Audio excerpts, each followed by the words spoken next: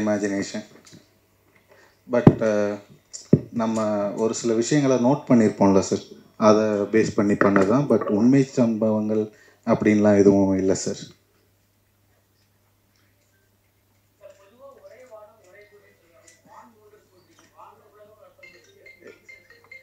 இல்லை சார், நான் அவ்வளோ டீட்டெயிலாக யோசிக்கலை. நான் ஜஸ்ட்டு வந்து ஒரு 3 பேரை பற்றி சொல்ல போகிறோம்.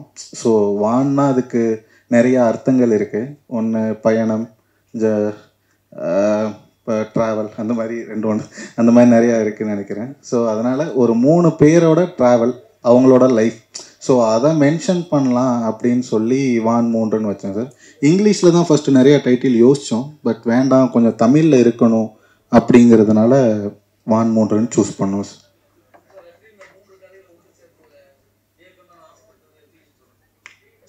சார் சரி. சார் பிளான் பண்ணி பண்ணது தான் சார். ஏன்னா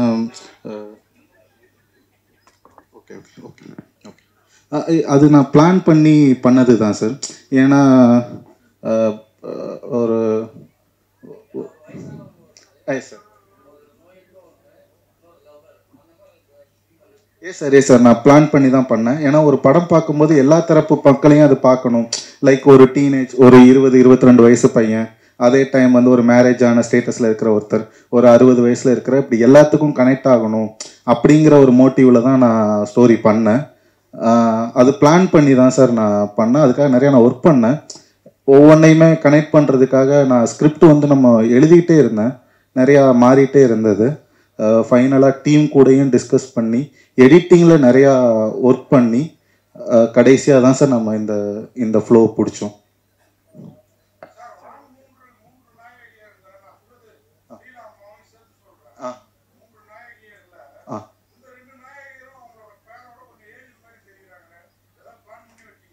இல்லை இல்லை சார், அப்படிலாம் எதுவும் வைக்கல சார்.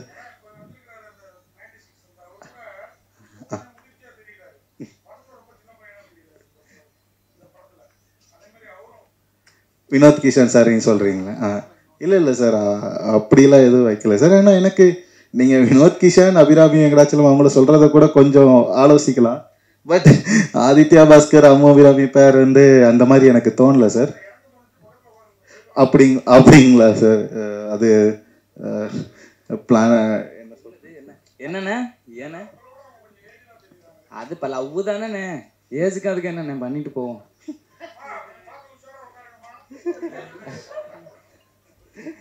கவுண்டர் நல்லா இருந்துச்சு. இனி அது சார்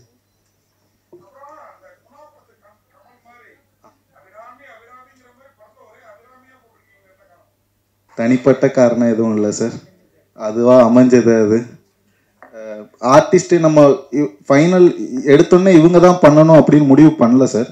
நம்ம நிறைய ஆர்டிஸ்ட்டை வந்து நம்ம வந்து ஃபில்டர் பண்ணோம்.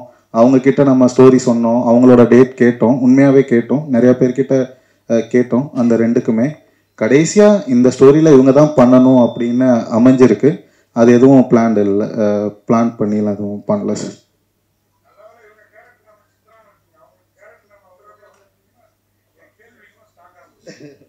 இல்லை சார், நான் எனக்கு தெரியும் சார் அந்த கொஸ்டின் வரும், அதனால தான் நான் வைக்கல. Thank you sir.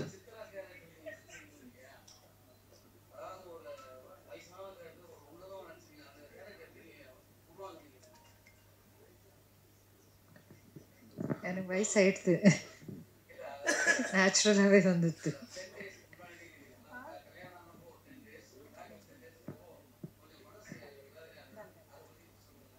அது வந்து ஸ்கிரிப்ட் ரைட்டரோட கையில் தான் இருந்தது.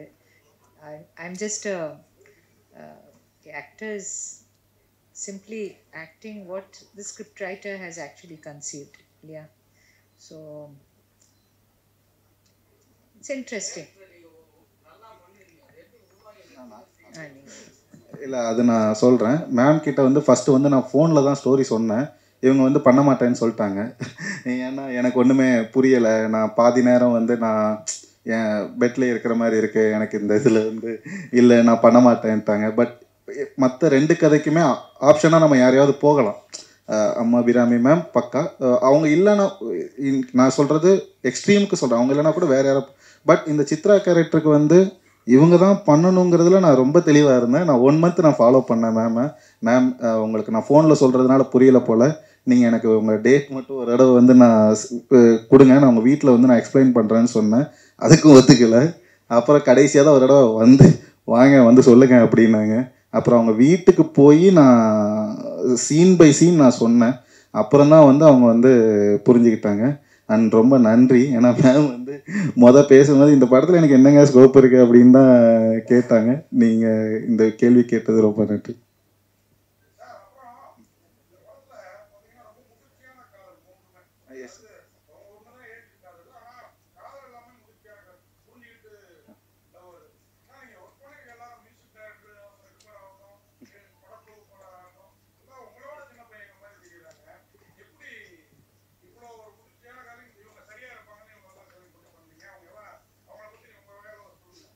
டெக்னீஷியன்ஸை பற்றி கேட்குறீங்களா சார்?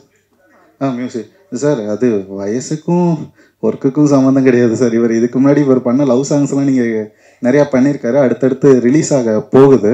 ஆக்சுவலாக நாங்கள் எல்லாருமே ஃப்ரெண்ட்ஸ், எல்லாருமே ஒரே team. Editor bro, editor Ajay Manoj bro, அவர் சார்லஸ், மியூசிக் டைரக்டர்ஸ், நாங்கள் எல்லாருமே ஒரே டீம். நாங்கள் ஷார்ட் ஃபிலிமில் இருந்தே ட்ராவல் பண்ணிகிட்ருக்கோம். அதனால் ஏஜ் சம்மந்தம் இல்லை சார், அது ஒர்க்கு தானே சார். ஒர்க்கு அந்த மாதிரி இருந்தது சார். இவங்க பண்ணி வச்சுருக்கிற சாங்ஸ் அண்ட் அவங்க பண்ணி வச்சுக்கலாம் அப்கமிங் அடுத்தடுத்து வரப்போகுது. அது பார்த்தீங்கன்னா உங்களுக்கு புரிஞ்சிருக்கு, தெரியும் சார்.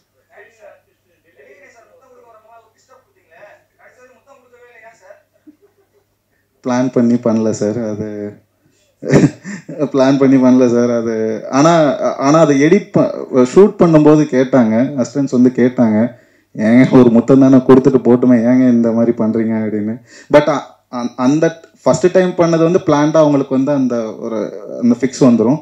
செகண்ட் டைம் அலாரம் அடிக்க ஆரம்பிச்சிரும். ஸோ அதனால் அந்த அலாரத்தோட டெப்த்தை வந்து நான் காட்ட வேண்டியது இருந்தது. ஏன்னா அந்த அலாரம் வச்சு ஒரு சீனே இருக்கும், நீங்கள் பார்த்துருப்பீங்க. இந்த அலாரம் நான் செட் பண்ணி வச்சுருக்கேன், நீங்கள் வந்து டேப்லெட் போட்டுக்கோங்க அப்படின்ற சீன்ஸ் வந்து நான் வச்சுருந்தேன். ஸோ அந்த டைமில் திரும்பவும் அலாரம் அடிக்கட்டும், அடிச்சிட்டா நமக்கு வந்து பெட்டராக இருக்கும், சீன் கன்வே ஆகும் அப்படிங்கிறதுனால தான் நான் அந்த சீன் வச்சேன் சார். மற்றபடி இல்லை, நோ சார் அப்படிலாம் யாருமே இல்லை சார், எந்த இதுவும் இல்லை சார். நான் தான் சார் முழு காரணம். வேண்டானுங்கிறது என்ன சார்?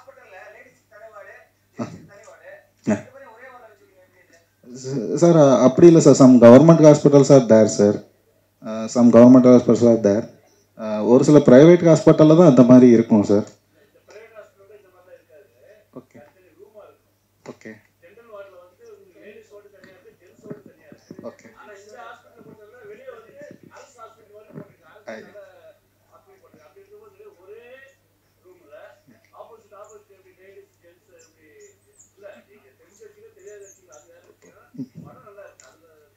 நன்றி சார். அண்ட் இந்த படமும் கோவிட் டைமில் தான் சார் நான் எடுத்தேன், அதனால் மேபி இருந்திருக்கும் சார். பட் நான் தவறை திருத்திக்கிறேன், நான் அடுத்த தடவை நான் சரி பண்ணிக்கிறேன் சார். ஓகே.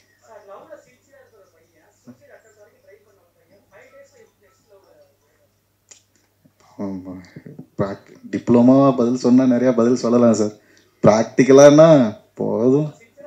எஸ் சார் அதுக்கு நம்ம படத்தில் நான் ஸ்க்ரீன் பிளே வச்சுருந்தேன்னு நினைக்கிறேன். ஏன்னா அவனுக்கு டக்குன்னு அந்த பொண்ணை பார்த்த உடனேலாம் லவ் வரல சார்.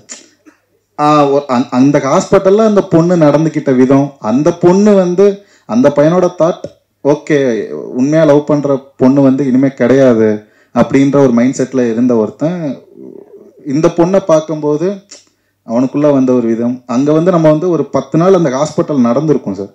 அங்கே நடந்த விதம், அவனுக்கு பிடிச்ச விதம், அது மூலயமா அவருக்கு வந்து காதல் வந்துருச்சு சார். சொல். Yes sir.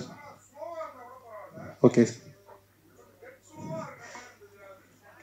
இல்லை சார், நான் டெட் ஸ்லோ அந்த மாதிரிலாம் ஃபீல் பண்ணல சார். ஏன்னா ஒரு ஃபீல் குட் படமாக இருக்கணும்னு நான் முடிவு பண்ணேன். அடிதடி வெட்டுக்குத்து அந்த மாதிரி இருக்க வேண்டாம், அந்த மாதிரி வேண்டாம்.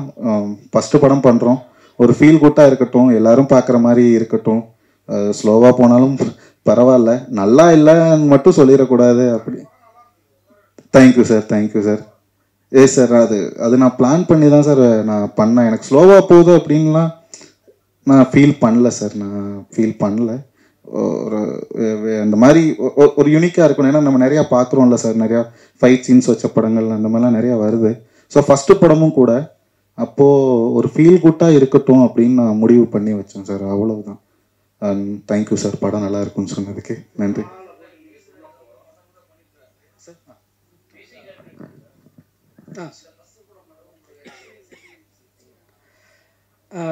படத்துக்கு என்னது எல்லாமே டைரக்டரோட விஷன் தான்.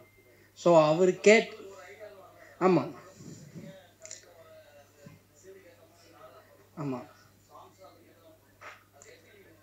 ஸோ ஒவ்வொரு பேருக்குமே வந்து ஒரு சவுண்ட் பேலட் க்ரியேட் பண்ணலான்றது தான் ஐடியா. ஸோ அப்படி தான் பண்ணது. ஸோ அப்படி தான் அது டைரக்டரும் அப்படி தான் இது பண்ணது. ஸோ டீம் எல்லாமே சொன்னதை வச்சு தென் அதுக்காக ஒவ்வொரு பேருக்குமே ஒரு சவுண்ட் பேலட் மாதிரி க்ரியேட் பண்ணிட்டு தென் கதைக்கு என்ன தேவையோ ஸோ அதை வச்சு பண்ணது தான். சவுண்டுக்கு உண்மையிலே நிறையா ஒர்க் பண்ணோம் சார். நான் ஒர்க் பண்ணல, அவர் தான் பண்ணார். பட் அந்த கடைசி நிமிஷம் வரைக்குமே அவர் வந்து ஒர்க் பண்ணிகிட்டே இருந்தார். ஃபைனல் அவுட்டு நாங்கள் கொடுக்கறதுக்கு 2 டேஸ்க்கு முன்னாடி வரைக்குமே கரெக்ஷன் பண்ணிகிட்டே இருந்தோம். ஏன்னா மியூசிக் மட்டும் நம்ம டில் த எண்டு வரைக்கும் நம்ம வந்து ஒர்க் பண்ணலாம். ஸோ ஒர்க் பண்ணிகிட்டே இருந்தோம். எந்தெந்த இடம்லாம் வீக்காக இருக்குது பண்ணிகிட்டே இருந்தோம். மீன்ஸ் அவர் பண்ணிகிட்டு இருந்தார், நான் சொன்னேன் இப்படி பண்ணுங்க அப்படின்னு. ஸோ முழு காரணமும் அவர் தான். அப்படி இல்லை, பயம்ன்றது இருக்குதான். ப்ளஸ் 2 பேருமே சேர்ந்து பண்ணுறதுனால ஸோ ஒரு சில டைம் நான் டவுன் ஆகும்போது இவன் வந்து தம்பி வந்து அது அண்ணன் சில டைம் இந்த சீனுக்கு நீ பண்ணு அப்படின்னு சொல்லுவார் சில டைம். அப்போது நான் பண்ணுவேன், அவர் பண்ணுவார், 2 பேரும் டிஸ்கஸ் பண்ணிப்போம். அந்த மாதிரி மாறி மாறி பண்ணது தான். லைக் ட்ரையல் அண்ட் எரர் மாதிரி தான். இதை விட இதை பெட்டராக பண்ணலாம், இன்னும் பெட்டராக பண்ணலான்னு டேரக்டர் கூட டிஸ்கஸ் பண்ணி பண்ணேன்.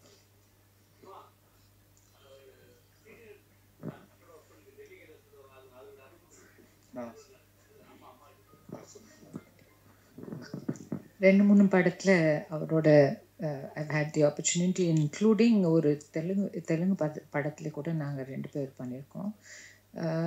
He, as you know, he's an amazing actor. He's impatient on the sets. அவர் வயசு பொறுத்தவரையிலும் he can also tell you how to take the film. That is his strength. அவருக்கு he's had so many years of experience in films. அதனால் when we are sitting close together waiting for a shot, he'll say அப்படி பண்ணிடக்கூடாது, அங்கே camera அங்கே வச்சுருக்கணும் அப்படின்னு அவர் பாட்டுக்கு comment பண்ணிகிட்டே இருப்பார்.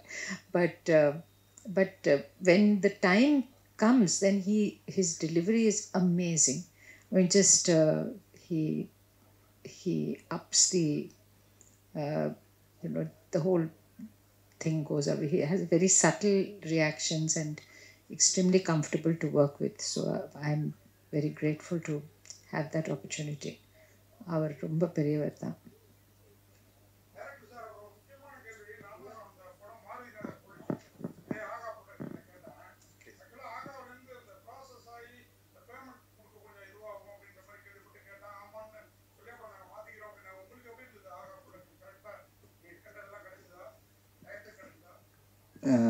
இல்லை சார், அதை பற்றி நான் பேச முடியாது. ஏன்னா இந்த படம் வந்து நம்ம இப்போது எங்களுக்கு இதை வெளியில் கொண்டுட்டு போகிறதுக்கு பெரிய உதவியாக இருந்தது வந்து வினோத்குமார் சார் அண்ட் அவங்களோட சினிமாக்காரன் கம்பெனி தான். எங்களுக்கு வந்து முழு நம்பிக்கை இருக்குது சார். அவங்க அந்த மாதிரிலாம் எதுவும் சொல்லலை. ஸோ எங்களுக்கு வந்து ஆகா வந்து கரெக்டாக இருக்கும்னு தோணுச்சு சார். அண்ட் அவங்க வந்து தேட்டருக்கு போக வேண்டான்னு நான் முடிவோடு இருந்தேன். ஏன் தேட்டருக்கு போக வேண்டாம்னு இருந்தேன்னா, இன்றைக்கி தெரியும், இன்றைக்கி டேட்டில் வந்து ஒரு சின்ன பட்ஜெட் படங்களோட நிலைமை தேட்டரில் என்ன ஆகும்னு நமக்கு தெரியும். ஸோ அதனால் தேட்டர் வேண்டாம் நம்ம ட்ரை பண்ணும்போது ஸோ ஆகாவோட கான்டாக்ட் கிடச்சது அவர் வினோத்குமார் சார் மூலிமா.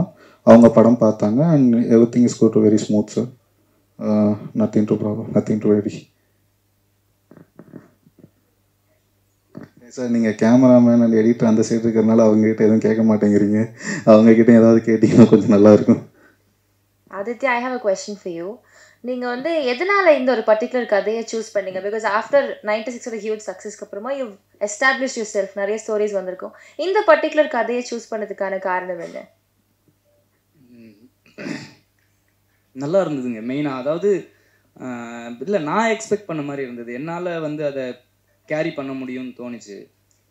ஈஸியாக இருக்கும்னு சொல்லலை, பட் சொதப்ப மாட்டேன்னு தெரிஞ்சது இந்த மாதிரி ஒரு இதில். சரி, ஓகே. படித்தப்ப இருந்த அவங்க எப்படி அதை எடுத்துகிட்டு போயிருந்தாங்களோ, அந்த ஸ்கிரிப்டில் எப்படி இருந்ததோ அதே ஃப்ளேவரை ட்ரெய்லர்லையும் அதே ஃப்ளேவரை வந்து படத்துலையும் டெலிவர் பண்ணியிருக்காங்க. ஸோ வந்து லக்கின்னு தான் நினைக்கிறேன். ஒரு ஃப்ளூக்கில் ரொம்ப அப்படி இதுவாக செலக்ட் பண்ணல நான். ஓகே, என் டிசிஷன் தப்பாகலை அப்படிங்கிற மாதிரி ஒரு கான்ஃபிடென்ஸ், சந்தோஷமாக இருக்குது. ஓகே, ஒரு நியூ டீம் எல்லாருமே வந்து புதிய முகங்கள் அப்படின்றப்போ, அவங்களுடைய ஃபர்ஸ்ட் ஃபில்ம், அவங்களுடைய ஃபர்ஸ்ட் ப்ராஜெக்ட்ன்றப்போ எப்படி அந்த நம்பிக்கை நீங்கள் ஏர்ன் பண்ணீங்க? How did you trust them? இல்லை, நம்பிக்கையை நான் ஏர்ன் பண்ணேன்னு கேட்குறீங்களா? இல்லை, how did you trust them? அவங்கள எப்படி நீங்கள் நம்பினீங்க? அவங்கள எப்படி நான் நம்பினேன்னு கேட்குறீங்களா? இல்லை, இதில் வந்து எனக்கு அவர் மியூசிக், அவர் கூட நான் ஏற்கனவே ஒரு ப்ராஜெக்ட் வந்து ஒர்க் பண்ணியிருக்கேன். ஸோ அவர் தெரியும், அவர் டேலண்ட் தெரியும். அவங்க சொன்ன மாதிரி, இப்போ டைரக்டர் சார் சொன்ன மாதிரி, இங்கே இருக்கிற எல்லாரோட டேலண்ட்டும் வந்து ஒரு இப்போ இருக்கிற அந்த ஒரு சர்க்கிளில் ஒரு ஒன் ஸ்டெப் அஹெடாக தான் இருக்காங்க.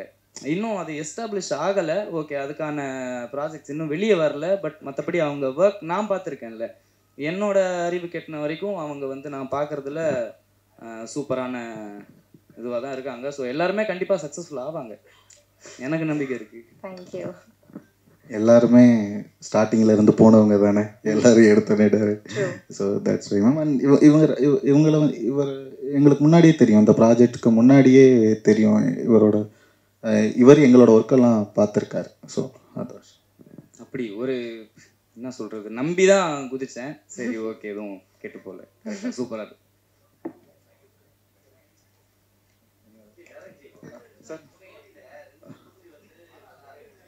எந்தெந்த ஸ்டோரி சார்? அதாவது ஆதித்யா சார் ஸ்டோரியும் வயசான ஸ்டோரியும் நல்லா இருந்தது. அப்படி எஸ் சார்.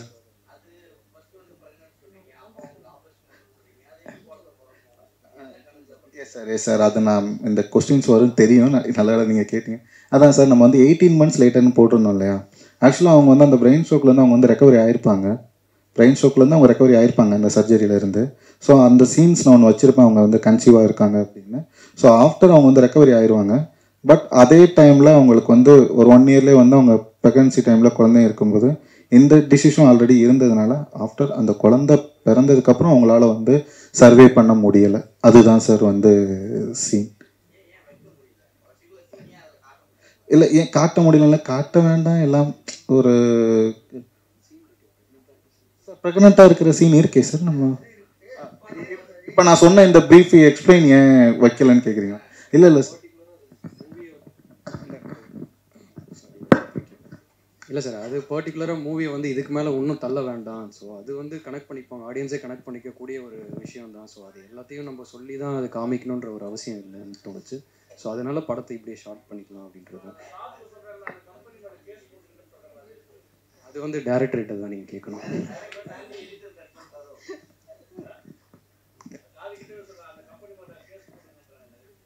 அது சும்மா தான் சார். ஆமாம் சார், சும்மா சார்.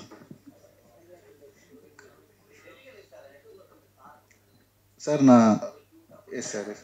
நான் 2019 ஒரு ஷார்ட் ஃபிலிம் ஒன்று பண்ணியிருக்கேன் சார். அந்த ஷார்ட் ஃபிலிம் பேர் வந்து காலம் கடந்த காதல். அந்த ஷார்ட் ஃபிலிம் வந்து நான் டெல்லி கணேஷ் சார் வச்சு தான் நான் பண்ணேன். டெல்லி கணேஷ் சார் எனக்கு 2019 தெரியும்.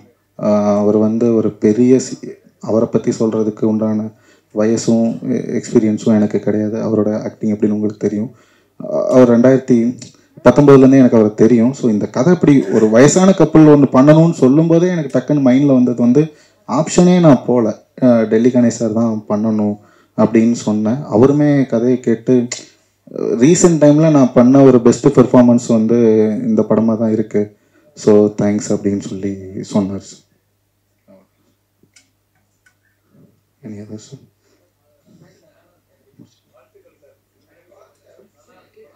So one last question I have. Yeah, sorry. So ஹாஸ்பிட்டல்லே நிறைய சீக்வன்ஸஸ் சீன்ஸ் எல்லாம் இருந்துச்சு இல்லையா? ஸோ அதில் நிறைய சேலஞ்சஸ் கண்டிப்பாக நீங்கள் ஃபேஸ் பண்ணியிருந்திருப்பீங்க, லைட்டிங் ஆகட்டும். And Y particularly more hospital sequences எதனால அண்ட் எந்த மாதிரியான சிக்கல்கள்லாம் நீங்கள் ஃபேஸ் பண்ணீங்க? நிறையா இருக்குது மேம், நிறையா இருக்குது. ஆக்சுவலாக வந்து ஒரு இன்சிடெண்ட் வந்து நான் சொல்லலாம்னு நினைக்கிறேன். இந்த படத்தில் யூஸ் பண்ண ஹாஸ்பிட்டல்ஸ் எல்லாமே லைவ் ஹாஸ்பிட்டல்ஸ், எதுவுமே நாங்கள் வந்து செட்டோ ஏதோ போல், ரொம்ப ரேர் ஒரு சில சீக்வன்ஸ் மட்டும் தான் போனோம். மற்ற எல்லாமே வந்து லைவ் ஹாஸ்பிட்டல்ஸ் தான் போனோம். நீங்கள் சவால்னு கேட்டதுனால சொல்கிறேன். செகண்ட் ஃப்ளோரில் ஹார்ட் பேஷண்ட் அவங்க இப்போ நிறையா பேர் இருப்பாங்க. தேர்ட் ஃப்ளோரில் நாங்கள் வந்து ஷூட் பண்ணிகிட்ருப்போம். ஃபஸ்ட்டு டே ஃபஸ்ட்டு நாள் ஷெடியூல் ஃபஸ்ட்டு ஷூட்டு அன்னைக்கு வந்து மடிப்பாக்கமில் நாங்கள் வந்து ஷூட் பண்ணிகிட்ருக்கோம். அந்த அந்த ஹாஸ்பிட்டல் இன்சார்ஜ் வந்து முன்னாடி என்கிட்ட சொல்லிட்டாங்க, உங்கள் டெக்னீஷியன்ஸ் உங்கள் கேமராமேன்லாம் வந்தாங்கன்னா பொதுவாக வந்து ஷூட் பண்ணும்போது தேங்காயில் இப்படி சுற்றி வந்து காட்டுவாங்க கேமராவில். தயவு செஞ்சு ஹாஸ்பிட்டலில் பண்ணிடாதீங்க, ஃபயரிங் அலாரம் இருக்குது, அடிச்சிடும் அப்படின்னாங்க. நான் வந்து என் அசிஸ்டன்ஸ்ட்டு அதை வந்து நான் சொல்லிட்டேன். அடுத்த நாள் ஷூட்டில் யாருமே அதை வந்து கேமராமேன் டீம் கிட்ட கன்வே பண்ணாமல் விட்டுட்டாங்க. நல்லா இவ்வளோ பெரிய தேங்காயில் வச்சு சூடத்தை சுத்தமே தீ பிடிச்சி ஹாஸ்பிட்டல் ஃபயர் அலாரம் அடிக்க ஆரம்பிச்சிருச்சு. நான் கீழே இருந்து எதையும் எடுத்துகிட்டு வரேன், பேஷண்ட்ஸ் எல்லாம் என்னை இடிச்சிட்டு கீழே ஓடுறாங்க. ஐயோ என்னடா ஆச்சுன்னு பார்த்தா ஃபயர் அலாரம் பயங்கரமாக அடிச்சுட்டே இருக்குது. அதை டக்குன்னு ஆஃப் பண்ண முடியாது. 15 நிமிஷம் கழிச்சு வந்து ஆஃப் பண்ணாங்க. First day first schedule first shot வைக்கல. ஐயோ முடிஞ்சாண்டா அப்படின்னு ஆயிடுச்சு. இந்த மாதிரி பல சவால்கள் இருந்தது. இன்னொரு பெரிய பிரச்சனை என்னன்னா, இது கோவிட் டைமில் தான், செகண்ட் வேவ் அந்த டைமில் தான் பண்ணோம். பயங்கர ரெஸ்ட்ரிக்ஷன்ஸ் இருந்தது. நினச்ச மாதிரி பல விஷயங்களை பண்ண முடியலை. ஸோ அதை நான் ஒரு லெசனாக எடுத்துக்கிட்டு அடுத்த படத்தில் அதெல்லாமே நான் கண்டிப்பாக நான் சரி பண்ணுவேன். பல சவால்கள் இருந்தது ஹாஸ்பிட்டல் பண்ணும்போது. இனிமேல் பண்ண மாட்டேங்க ஹாஸ்பிட்டல் வச்சு.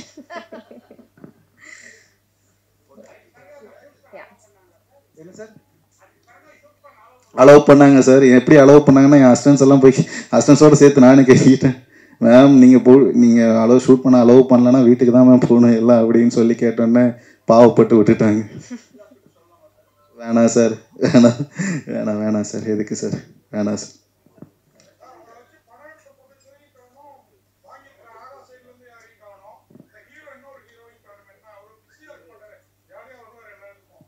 சார் வருவார். அவர் வந்து என்கிட்ட ரொம்ப சாரி கேட்டிருந்தார். வினோத் கிஷன் சாரை நீங்கள் சொல்கிறீங்க, அவர் வந்து இப்போ ஷூட்டில் இருக்கார் சார். இது வந்து சடனாக பிளான் பண்ணது சார். ஸோ அதனால் நாங்கள் எல்லாருமே ஃப்ரெண்ட்ஸு தான் சார். இந்த ஆதித்யா, பாஸ்கர், அம்மு அபிராமி, வினோத் கிஷான், அபிராமி வெங்கடாச்சலம், டெல்லி, நாங்கள் எல்லாருமே ஒரு டீமில் எல்லாருமே ஃப்ரெண்ட்ஸு தான். என்ன ரீசன்னா சடன் பிளான் சார். அதனால் அவங்களோட ஷூட்டை விட்டுட்டு அவங்களால வந்து வர முடியலை. அது ஒன்று தான் ரீசன். பட் இதோட ப்ரொமோஷன் முடிய போகிறதெல்லாம் இன்னும் இருக்குது. அவங்க கண்டிப்பாக வந்து வருவாங்க, எனக்கு 100% தெரியும். அண்ட் ஆகா டீம் அவங்க ஏன் வரலன்னா, இது வந்து ஒரு பெரிய ப்ராப்பர் ஒரு ஆர்டிஸ்ட் எல்லாருமே வர முடியாத காரணத்தினால அவங்க வந்து இதை வந்து கொஞ்சம் கம்மி பண்ணிட்டாங்க. அண்ட் ப்ரொடியூசர்ஸ் வந்து அவருக்கு இந்த ஸ்டேஜ்லாம் வேண்டாம் அப்படின்னு சொல்லிட்டார் சார். அதனால் அவங்க பின்னாடி நிறுத்திக்கிறார். அவ்வளோதான். இதில் வந்து ரொம்ப டெப்த்தாக யோசிக்கிற அளவுக்கு எதுவுமே கிடையாது சார். சார் அவ்வளோதான்.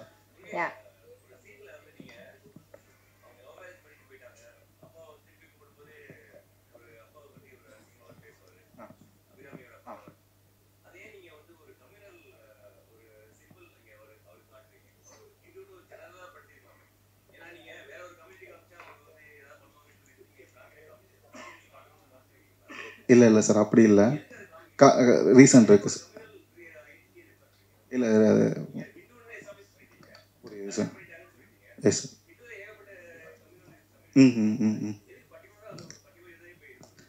அது அவரோட லுக்கு பார்த்தோம் சார். அவர் எனக்கு புரியுது சார். அந்த நீங்கள் ஏன் அந்த ஐடென்டி போட்டீங்கன்னு கேட்கு நீங்கள் நோ சார். இது சார் நான் ஒரு எனக்கே மிகப்பெரிய கடவுள் போய் தெரியும் சார். அந்த மாதிரிலாம் இல்லை. அது தனிப்பட்ட முறை. சார் சார் அதான் அது பிளான்டு இல்லை சார். சீரியஸாக பிளான்டு இல்லை. எங்களுக்கு கடைசி நேரத்தில் கிடைச்ச ஆக்டர் அவர் தான். நான் சீரியஸாக சொல்கிறேன். அவர் நாங்கள் பிளான்டாக எதுவும் அவருக்கு வந்து ஸ்பாட்டில் ப்ராப்பர்ட்டிஸ் எல்லாம் கொடுக்கல. அவங்க அங்கேருந்து கிளம்பி வருவாங்க. சீரியஸாக ஷூட் வந்து இப்படி தான் போச்சு சார். ஷர்ட் மட்டும் ரிமூவ் பண்ணிடுங்க, நீங்கள் ஒரு பனியனோட நிற்கணும் அப்படின்னு சொன்னேன். அந்த டைமில் ஒரு பனியனோட ரிமூவ் உள்ள அவர் போட்டிருந்ததை கூட நான் கவனிக்கல. இது நீங்கள் நம்ப மாட்டேனாலும் அதுதான் உண்மை. சார் எஸ் நோ சார் இது சீரியஸாக பிளான்ட் இல்லை சார், பிளான்ட் இல்லை, உண்மையிலே பிளான்ட் இல்லை. நான் தான் சொல்கிறேனே சார், எங்கள் படத்தில் வந்து ப்ராப்பராக செட் ப்ராப்பர்ட்டிஸ் யூஸ் பண்ணி இதெல்லாம் நீங்கள் ஷூட்டுக்கு முன்னாடி இப்படி போடணும் அப்படிலாம் இல்லை. அவசரம் ஒரு நாளைக்கு வந்து மினிமம் 5 சீன் 6 சீன்ஸ் வந்து நாங்கள் எடுப்போம். மினிமம் 6 சீன்ஸ் வந்து நாங்கள் வந்து எடுத்தே ஆகணும், அந்த மாதிரியான ஒரு இது இருக்கும். ஸோ அப்போ வந்து அவங்க என்ன போட்டிருக்காங்க அதை பார்க்குறதுக்குலாம் எங்களுக்கு உண்மையிலே வந்து டைம் கிடையாது, நான் பொய் சொல்லலை. ஸோ ஷர்ட் போட்டிருந்தாரு சார், ஷர்ட் வேணாம் சார், ரிமூவ் பண்ணிட்டு வாங்க சார், ஏன்னா நீங்கள் வீட்டுக்குள்ளே இருக்கிறீங்க, ரிமூவ் பண்ணிட்டு வாங்க, அவர் வருவார், அவர் கூட சண்டை போடுங்க சார், இதுதான் நான் வந்து சொன்னேன். ஸோ அவர் ரிமூவ் பண்ணி அந்த ஷர்ட் போட்டிருந்தப்போ அது போட்டிருந்தாரான்னு கூட நான் கவனிக்கலை. இப்போது படம் பார்க்கும்போது தான் தெரிஞ்சது சார். அப்புறமா அன்னைக்கு எடிட் பார்க்கும்போது தான் எனக்கு தெரிஞ்சது, ஸ்பாட்டில் அது தெரியலை. அண்ட் அது நீங்கள் இப்படி ஒரு கேள்வி கேட்பீங்கன்னு தெரிஞ்சிருந்தா நான் அப்பயே அதை கரெக்டாக சொல்லியிருப்பேன் sir. Yes sir, yes sir, S yes sir, வேற எதுவும் இல்லை சார், வேற எதுவும் இல்லை. இல்லை சார், நான் அவர் தான் திருந்திடுவாரே சார் கடைசியில். அவர் வந்து சொன்னோன்னே சூழ்நிலைகள் தான் எதிரியே கெட்டவங்களே தவிர கெட்டதான் மாறுதே தவிர யாரும் கெட்டவங்களை காட்டல சார். தேங்க்யூ.